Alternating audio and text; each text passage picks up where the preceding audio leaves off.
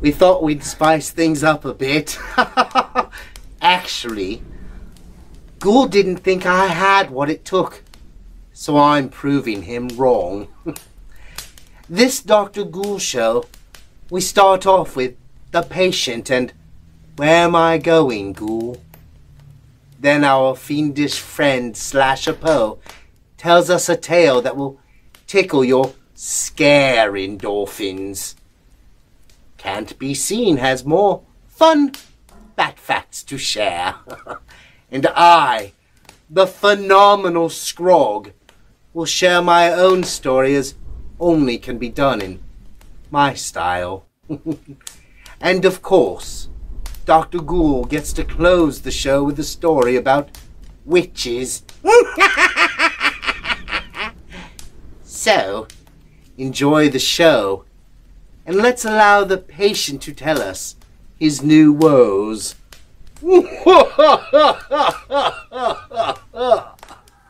Now I know, Ghoul. You've worked your magic, Ghoul. Everyone in the institution is treating me kindly. Not like I have been treated by the staff in the past. They all seem to have a relaxed attitude about my presence. Our little nurse tells me with a note she is being promoted to assistant dietitian here at the institution. The physical therapy has been ramped up with a lot of walking and climbing exercises and light weights to build muscle back where I had atrophied from lack of movement. The shrink who has been my doctor has quit the institution, according to the PT, because of me and retired from the practice. I must admit I am pleased by this piece of information. You know, Ghoul, I dislike head doctors. Now I am curious, Ghoul. Where are they taking me? Will this be my opportunity to escape, Ghoul? Are you planning to make sure I don't escape, Ghoul, from here or any other mental hospital? If that is the case, you're in for more than I think you think I am capable of, Ghoul. The institution has backed off strong meds because I learned how to comply with their wishes. The fools. So where am I going, Ghoul? Is this a trick? Are people just allowing me more grace because they have another place to send me? Will my new prison, that's right, Ghoul, this has been like a prison, be anything like where I reside now? You know me, Ghoul, so I won't disclose any plans that you can circumvent. You and I have our moments, Ghoul. Someday we will have a sumptuous dinner together and drink the best wine available. I feel freedom is close, Ghoul. I am a little concerned about where they are taking me, though. What if you abandon me? What if this is the last time we communicate? You wouldn't abandon me, right, Ghoul? I am your pet project, aren't I? Aren't we friends? Aren't you my guardian angel? Ghoul, don't you think being compared to an angel is funny? I've never known you to be angelic, Ghoul. For some reason, I wish my meds were stronger. Today, paranoia seems to be creeping in. Talking abandonment brings up unpleasant memories. Is this what it's going to be, my fate, paranoia, for the rest of my life? I have no control over my situation as far as my residence is concerned. You have had a giant part of that, Ghoul. Please, do not leave me, Ghoul. I am begging you, don't abandon me. I am not sure where my mind will go without your communication. Where am I going, Ghoul?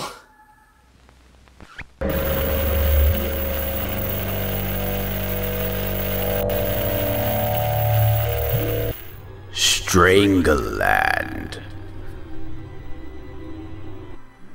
It's been 10 days since the retirement home bus went missing with 13 senior citizens on board. It was supposed to be a simple trip to Las Vegas and then back to Los Angeles.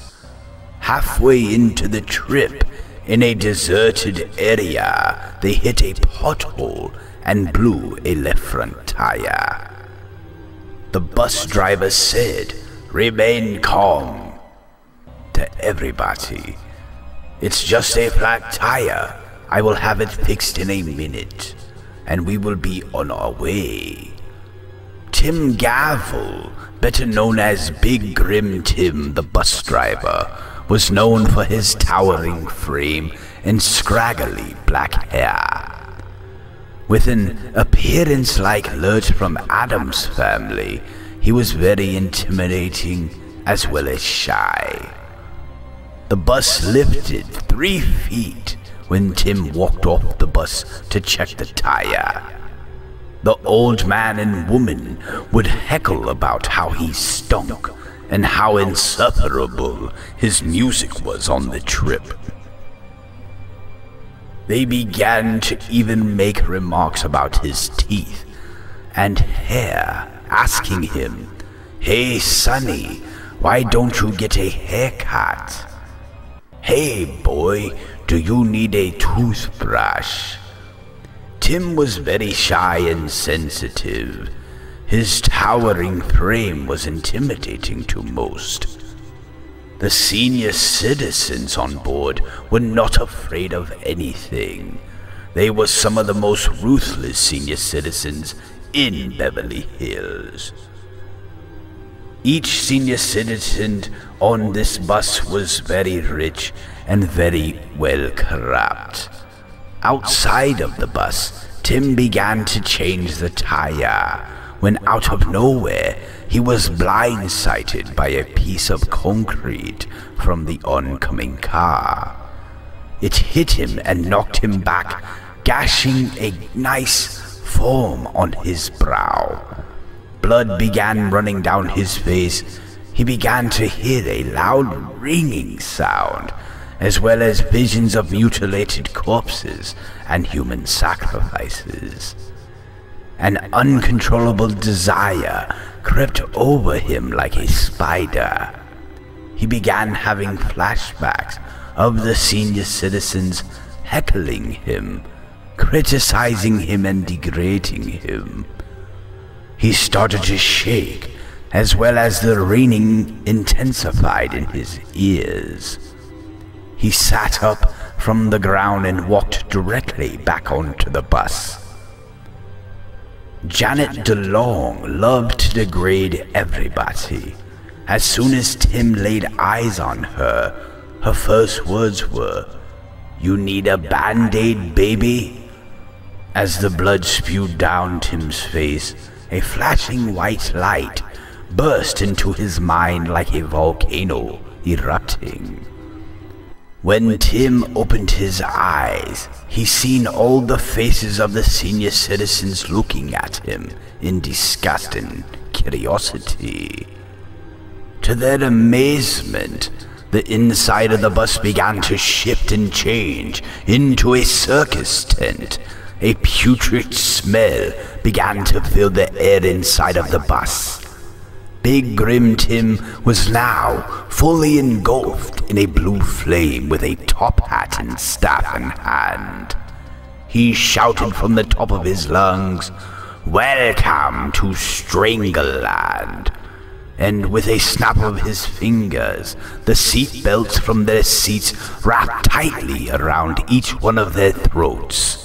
Grim Tim began parading up and down the aisles like a marching band, mocking the senior citizens with their own words.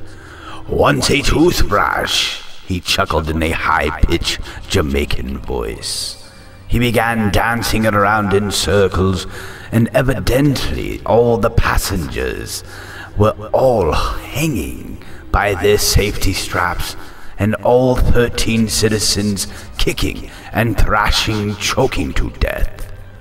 parading up and down the aisles, he began to sing, "Welcome to Strangleland." I hope you enjoyed that story. Next up is Can't Be Seen with fun bat facts. Enjoy, ghoulies. Howdy guys, it's me with that lilting voice, Can't Be Seen, and Ghoul's gonna let me do fun bat facts again. Bat fact number 1.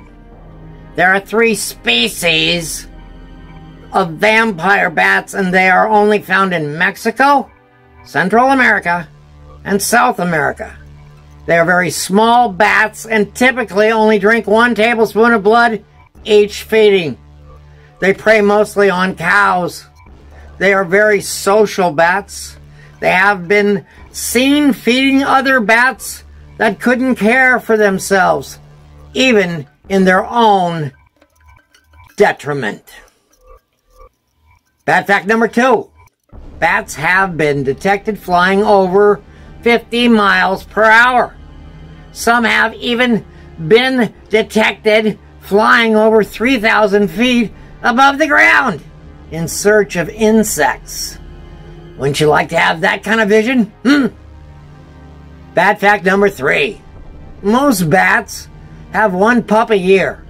Some commonly have twins. A few bats have been known to have 3 or 4 or even 5 pups a year. Tropical fruit bats usually have a baby twice a year. Fun bat fact number 5. The oldest bat fossil ever found was in Wyoming and is estimated to be 52 million years old. And our final bat fact of the day.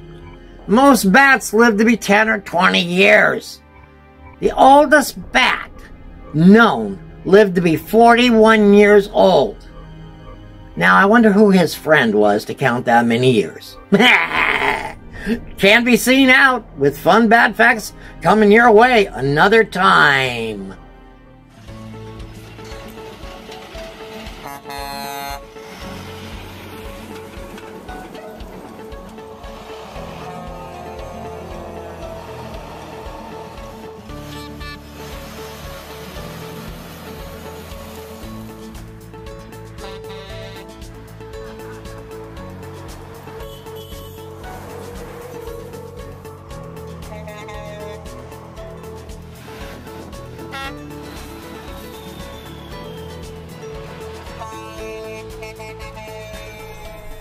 An acquaintance, don't ask me how, acquired the ingredients and correct measurements for a concoction we'll just call Jekyll Punch. I asked what he was going to do with it since his last name wasn't Hyde. Then I chuckled a bit. He found no humor and looked at me sternly and said, "Scrog, you fool! This is nothing to be cynical about." He continued, "I would like to observe someone under the influence of this potion. I even thought I should be the one to drink the potion, or elixir, or serum, or whatever it is called," he added. He realized he couldn't be the one who drank it. How would he observe what the reaction was, or properly record, if any, extreme changes in his own personality? He needed a volunteer. Since this acquaintance was not a doctor of any sort, I asked why did he want to know. Again, a severely stern look. He said, "To prove to all he was only a fictional character," he ranted. "No human being could go through that kind of monstrous change and then go back to his normal self." He quickly produced a test tube filled with the liquid in it. From its color, it appeared to be urine. I immediately thought, oh, this is just a very poor, sick joke. But as he set down a test tube stand, he produced a second test tube. This liquid was purple in color and looked like grape juice. He placed both in the stand and looked at me with a wry smirk on his face. He said, "Scrog, you seem curious about life and its oddities."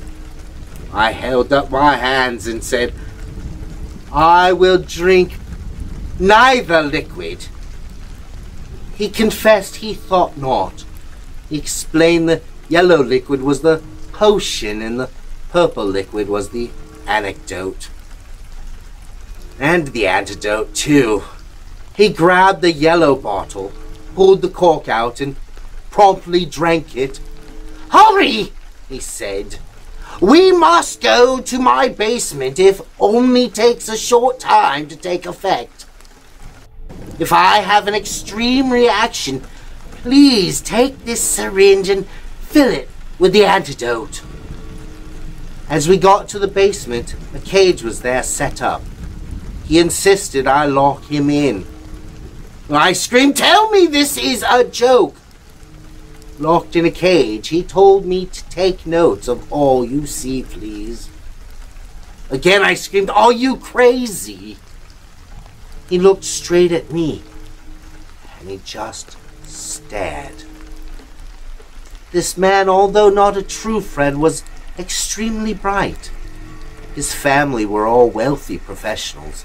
He himself was a fiduciary for a large non-profit. Now this man just stared at me. But not for long. He let out a scream, "Ah!" as if he were an impaled animal. I ran upstairs and called the police. But as I started back down the steps to the basement, he made a sound that made me shudder. I charged down the stairs and loaded the syringe, and as he charged at me, spittle dripping down his chin as I attempted to plunge the syringe anywhere into his body. He crashed to the floor out of my reach. Suddenly there was a sound of people behind me. They were screaming to get back. One person, who was not a policeman, had a medical satchel. My brain deduced he must be a doctor. I tried to explain to him about the syringe and the antidote. The poor crazed man jumped back up, and with a power not human, he threw himself at the locked door. The cage tipped over, an undiscernible noise from the bowels of his soul curdled. He moaned, he whimpered, and then he retched and died.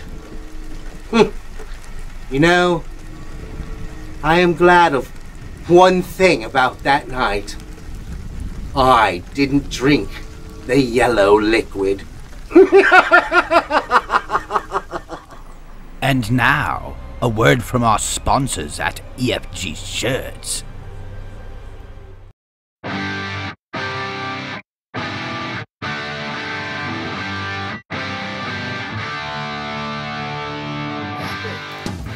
I am wearing my Dr. Ghoul t-shirt. If you would like to buy one, call 650-678-1020 and I will personally respond to your needs. And now, it is my turn to share a tale. Witches are my friends most of the time, but one in particular was a pest for many years.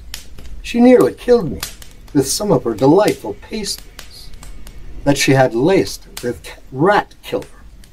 Now I agree, at times I can be a little bit like a rat, but this is merely a technique to stay alive. This witch had lulled me into thinking she was my friend. She was patient and kept bringing me really good baked goods. After a couple of years of this attention, I let my guard down, which is very unlike me. I had no idea she despised me. You see, we had a history of what I was not aware of. Her father was a Hispanic, a powerful warlock, with a mean streak about him that was out of his control. He would cast spells on anyone who crossed him. He rarely took a life. One time this warlock harmed a close friend of mine and left him for dead on the beach in Mexico. I was visiting my friend at the time, as luck would have it. I found him on the beach, and with barely a pulse, I took my friend to his home and had a very good friend watch over him. I pursued the warlock and found him at his estate, sleeping in a hammock, soaking up the sun. I had Can't Be Seen with me, who has no patience for anyone who has the need to harm others. Can't Be Seen, before I could stop him, flipped the warlock out of the hammock, and the two were toe to toe instantly.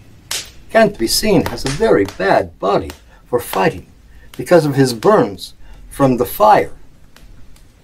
He survived as a teenager, so then the warlock pulled a knife out. I had no choice but to assist Can't Be Seen. This warlock, as I said, was very powerful, both mentally and physically. I punched him in the Adam's apple with a straight knuckle shot. To my surprise, I had crushed the warlock's windpipe. He staggered and fell, dying nearly as soon as he hit the ground. I had no idea he had a family. His only daughter was the witch that had poisoned me. After I recovered, I found the witch. She had heard that I survived and went into hiding. Then I went to where she was hiding. She was very frightened.